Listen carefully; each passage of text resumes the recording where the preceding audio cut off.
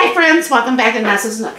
So today I'm going to go ahead and I'm going to be making French dips again. But I'm going to go ahead and make it in the Instant Pot Rio. My neighbor, she had come over later that night and she tasted some and she says, well, next time you make some, let me know when she's coming over. So she'll come over for dinner tonight.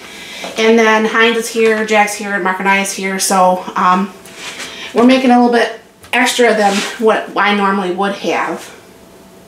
So I'm going to go ahead and I'm going to be making 2 of the roasts, which would have been one big roast.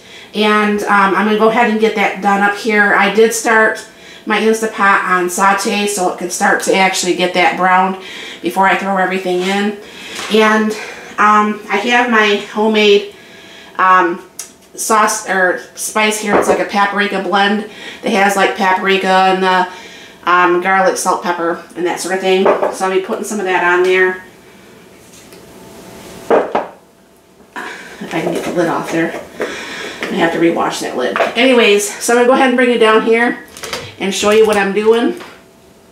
And as you can see, there's the two roasts. And what I'll be doing is putting the spice all the way on here and rubbing this in on all of the sides. Now this did turn out okay last time, so this is the way I made it last time.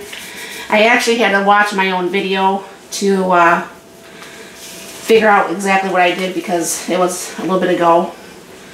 So go ahead and put the more spices on there and blend that in. I'm going to try to get some on the sides here too.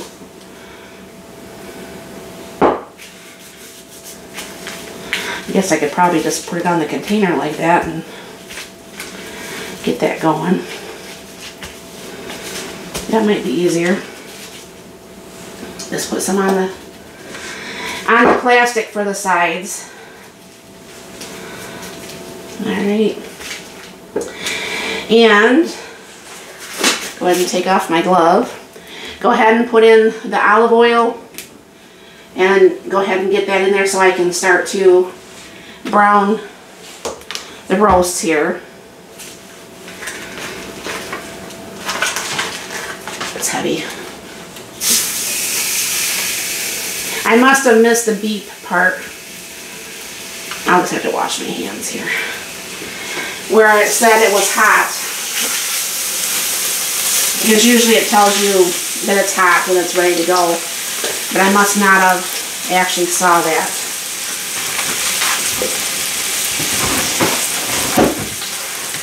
Wash my hands again.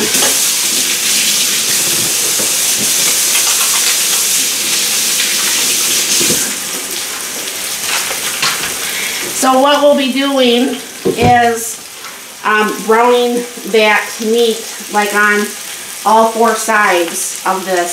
So that's going to take just a little bit of time to do. I'm going to clean up my countertop real quick. I'll bring you right back.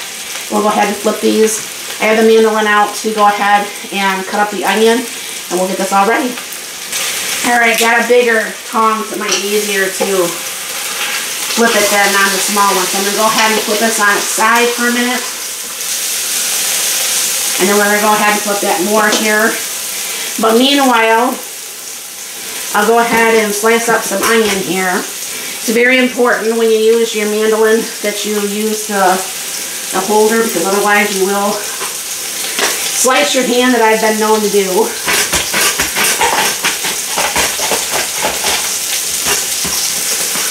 And that makes such ease of slicing everything. I'm going to go ahead and break this up a little bit.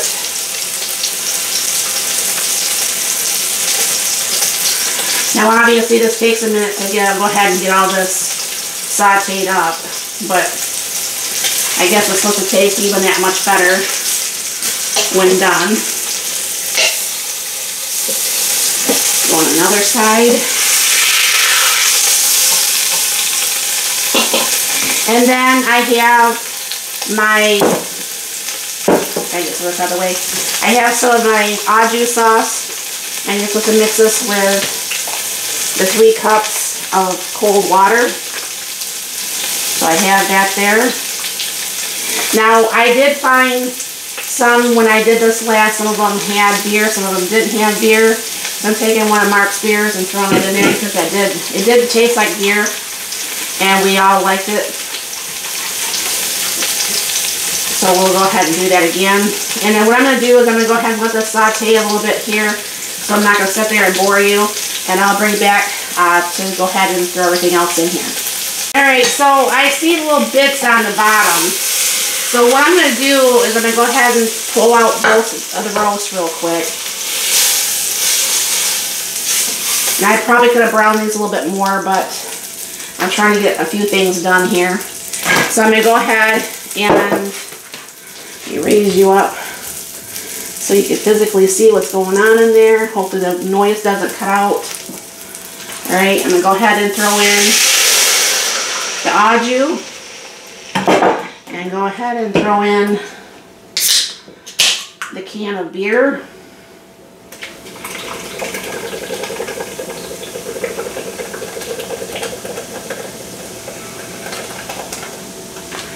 And then what I'm going to do is take my wooden spoon and kind of go along the bottom and get any of those bits that's down there. Meanwhile, I'll go ahead and get this canceled. Put this on slow cook and start. But get all those bits off the bottom. I don't think with slow cook, I don't think it would give me like an error like it would if you were to use this. If you were to cook this on the Instant Pot with those bits on there, it would for sure give you the burn notice. Anyone who's had an Instant Pot for any length of time knows they've gotten at least one burn notice in their life. Not the funnest things when you're trying to get dinner cooked. So there's a little bit of stuff right there. And you can see it kind of like the little pieces that come up in there. So I'm going to go ahead and toss this meat back in here. Oof. Big mess. Put that meat in there and then go ahead and throw those onions in here. And of course that beer got spread around in there too, so that's good. So put those onions down in the liquid. I'll come out here every time when I come out to the kitchen. I will like flip this and everything. So that's what it's looking like right now. I am going to have to kind of clean this up a little bit before I put the lid on, because that's going to be a heck of a mess letting it sit in there and dry. And if you guys wonder, no, I don't like dirty gadgets. It kind of gets on my nerves. So I'm going to go ahead and I'm going to put the lid on. The lid will actually be down below in the pinned comments where I did get this from. Amazon, and of course, you know, everybody knows that you can get the Instant Pot pretty much anywhere. So I'm going to go ahead and let that go for right now, and I will be back at dinner time and show you the next steps. Alright friends, so this is done, and what we're going to do is pull this out and go ahead and get this kind of like shredded up. So Mark's going to grab a plate and we'll get that shredded and I'll show you. Alright, so Mark's getting this shredded a little bit here. Kim is on her way over. And then we're just going to get out some potato chips. And we're not going to have like a side. I was going to make some asparagus, but I thought, no, not probably with a sandwich like this. It probably wouldn't work right. So we're just going to have some chips. And we'll show you what the sandwich looks like when it gets done here. How are you? Alright, so we're going to go ahead and put this on some of my sandwich here. Everybody will make their own sandwich. Mark's just being nice to me here. We'll spread this out just a little bit. And then I made the little containers of au jus. Just a little bit more meat here. Well, help yourself. So this right here is the French dip. And made in the Instant Pot Rio. So this is dinner tonight. And everybody will have their piece of how much they want. And there's enough for seconds if everybody wants any. So thank you very much for stopping by. You have a very blessed and wonderful day.